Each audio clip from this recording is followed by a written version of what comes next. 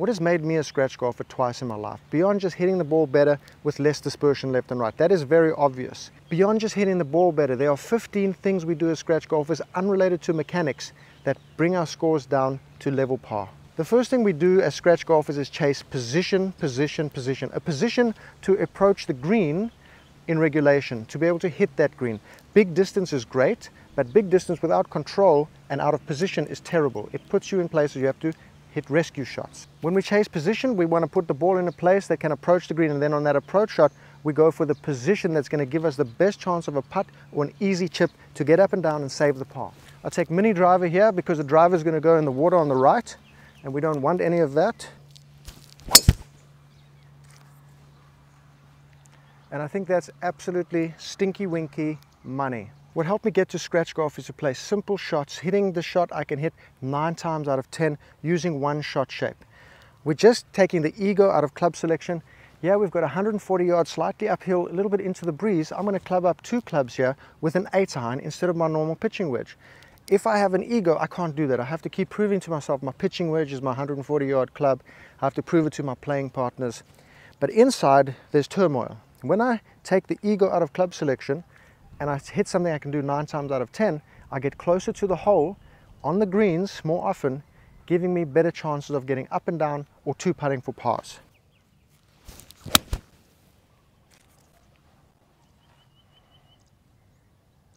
To be a scratch golfer, we have to humble ourselves. You have to understand that things can go very bad and things will go very good. There's always a flux, there's always a balance, but the overarching feeling, you have to have a feeling of superiority. You know that you're taking less strokes, so you take more time on your shots. You reset. You carry yourself like a scratch golfer. In my videos, I may look a certain way, absolutely dripping with drip. But when I'm playing golf, I feel I am superior to everybody. Not in a bad way, but in a way where I'm going to take my time to get this shot right. Oh yeah. And just first green of the day. Boom, good par. And then we shut the hole off, get to the next hole. To become a scratch golfer, I had to learn to commit and stay present in every single shot. Staying present sounds like a woo-woo term about yoga in Bali, eat, pray, love. No. Being present means just not being distracted. And on every shot, you have to be in the shot completely focused and 110% committed to your shot. 95% is not good enough to be committed to that shot. It's not going to give you the best result. You'll get a good enough result, but often a little lapse can destroy a hole and bring your score up. Confidentiality plus comfort equal commitment. You visualize your shot and you decide, that's what I'm doing. Any 50-50 in your head, 75-20, not good enough. Get to 110%. I committed to the fader and it came with a drawski. That's life. We're not chasing metrics at this stage. What we're chasing here is understanding. So if I don't commit to a shot, I can look back and say, why? What happened? How do I fix that? These are the things we look at. Then the next step is now with this shot. I know I want to hit this on the green. I'm not chasing a green in regulation. What I'm doing, along with the ethereal part of finding out why and how to fix things, now I'm learning about the lie of the ball. When I learn about the lie of the ball, it has nothing to do with a shot or a metric. It's completely reading the situation. And reading situations and understanding why things happen is key to scratch golf. In this fairway, yeah, it's a fairway lie. You think it's easy, right? The mower went that way over there, meaning that if it goes away from us, we're hitting down the grain of the grass, nice slidey action through the turf, nice solid divot.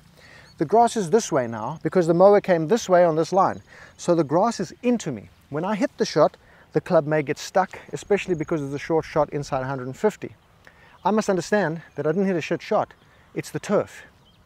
Then I understand that it's going to make a pop-up shot, which will still land okay because I know my landing area is an upslope. But then I also have to look at the situation of the slope that I'm on, which is an upslope. So it's going to launch the ball a bit higher. And I'm hitting it onto a raised green, which is going to interrupt the ball flight.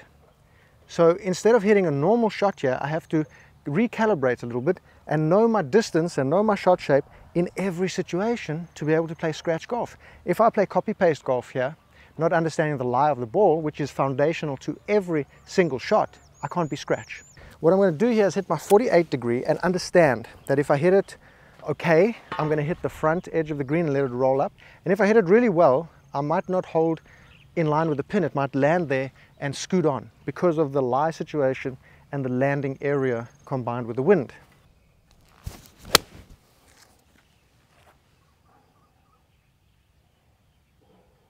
To be a scratch golfer, you have to be patient because you're putting into place processes and thought patterns that will eventually give you the metrics you desire and the score you desire. Everything is about patience and waiting for the putts to drop. The ball striking is going to be good, it's going to be bad, but most of the time it's inside 100 yards that's going to keep that score down. And once you play good and you strike it good, the only differentiating factor is when the putts drop. And some days you're going to hole nothing, other days you're going to hole everything. And that's when you shoot your best scores. Because the best ball strikers win when their putter is the best. Stay patient. We have to avoid the negative death spiral when we're not going like deep. We're not scoring. We're not dropping the putts. Patience. Keep doing the process. Every hole is a process. Every round is a process.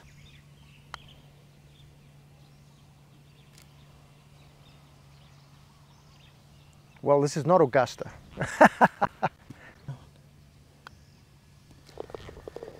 To become a scratch golfer, one of my rules was always only go for par 5s in 2 if it's within a certain distance. So I would set the distance limit, normally about 220 with my 7-wood. Outside of that, I'm not going for it unless there's some clear area I'm not going to get penalized or have to pitch over bunkers. So on this par 5, I'm not going to go for it in 2 unless I can reach there with my mini driver or my 7-wood. Anything in between, anything 50-50, we're just going to lay up to a great position to get the ball close for the bird ski.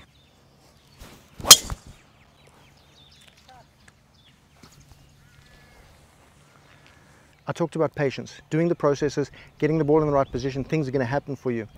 The other side of that is not trying to predict your score before the hole is over. Of course, we want a birdie here. If we don't get a birdie, are we going to descend into a negative death spiral of negative emotions? No. We move on to the next hole. So we don't want to predict our score either in a good situation, when I have an approach which I could make on the green and maybe make an eagle. And if I don't do it, then I go crazy. You never know when you're going to save a hole. It takes one good shot to save a hole. And a scratch golfer will think, if I get the ball there, I can get up and down, save this par or bogey. So we are 242 down breeze, and the rule is I can only go for these shots with the club if it's comfortable. I'm not going to try pump a 7-wood and try get an extra few yards in it. I'm going to accept if I hit my 7-wood down breeze and catch it real good, I could hit the front edge. If I don't catch it perfectly, I know I'm going to still be short right and have a pitch onto the green.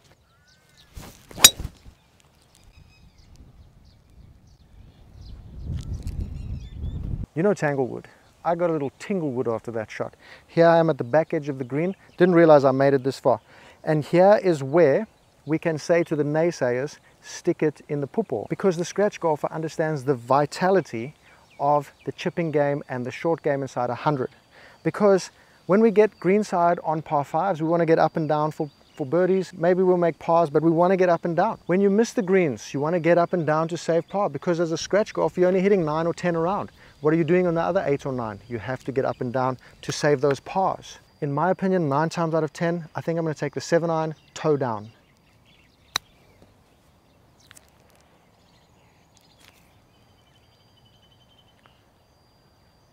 And we've stuck that to about 3.5 feet. This is where your first putt is going to finish on a long lag putt, where your chips will finish, or an easy pitch shot or a tough chip shot. They're going to finish, 5, 6 feet, 4 feet away from the hole. You want to be money with these. And that's just as simple as practicing 1-foot putts. That's all I ever did. Let's be real, you're not going to play your best golf if your body's in bad condition. I found my hip flexors were very tight, they were affecting my lower back, and when I'm stiff in the lower back hip complex, how am I going to rotate into my right hip with everything here being sore and tight? So the best golf I ever played when I was 20 scratch handicap and when I'm now nearly 40 scratch handicap is just being loose and limber. doing some stretching and mobility work. I used to be a sprinter when I was 20, used to run the 100 in 10:65, and nowadays I don't work out that much. I just stay loose and mobile by just working on the hip flexors and keeping the shoulders from being in too much pain from working at the computer for so long. Because to play scratch golf, you have to be on. You can't just go be off and then switch on at the 9th hole, because that's when you stay at a 5-6 handicap. It's all about, can you hit the ball to where you're looking? It's not about bash and hope with a long distance.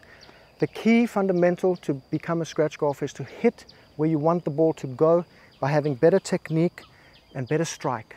By default, when you have better technique and strike, you gain distance, but you're able to use that distance. Now, I play golf in spurts and bursts. I won't play for 4 months, then I'll play for 2 months. Then I won't play for a month, and I'll play for a month straight, 4 days a week. And in that period, I notice my scores just get better and better as I become more comfortable on the course. So I bring you these videos when I'm playing well, because those few rounds symbolize your A game. And the A game is what brings that handicap down to scratch. The rest of the year you're playing with your C and D game, which means you have to, at the flick of a switch, realize you're not on form, get the ball in play as easy as you can, get it up near the greens, and then scramble your little ass off. You have to flick that switch quickly when it's not in your purple patch, your A form, your B form. When it's in your C and D form, you have to make that switch flick and then become a scrambling man. There's no two ways about it. The short game, inside 100, is what's going to save your score.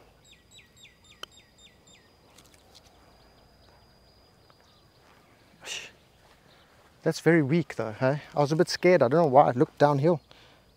What the hell is that about? Anyway, we take a par, we GTFO.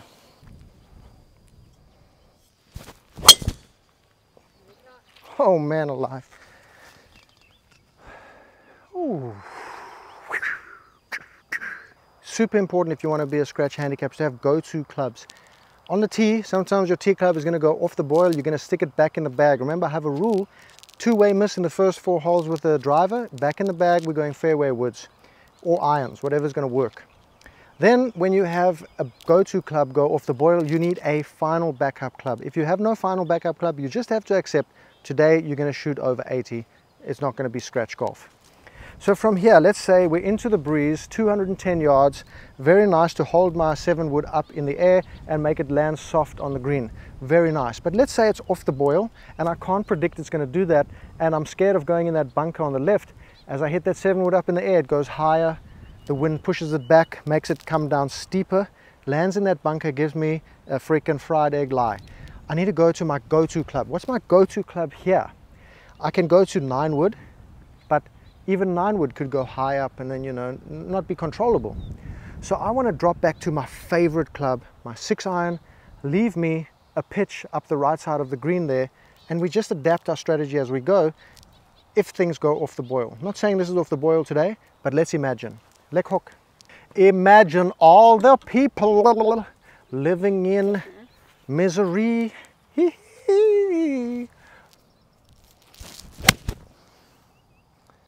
That's a prediction of the lie there. I should have talked more about that. But now we have a pitch shot onto the green, and that's absolutely money. Not every shot's going to go great. Now, when we practice the short game a lot, you develop what we call imagination.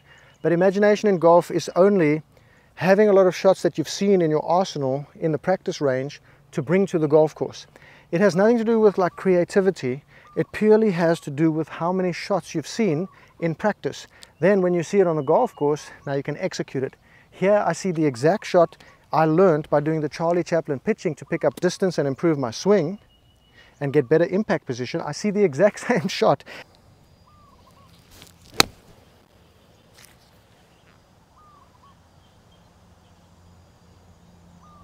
Just directly at the flag. Easy game.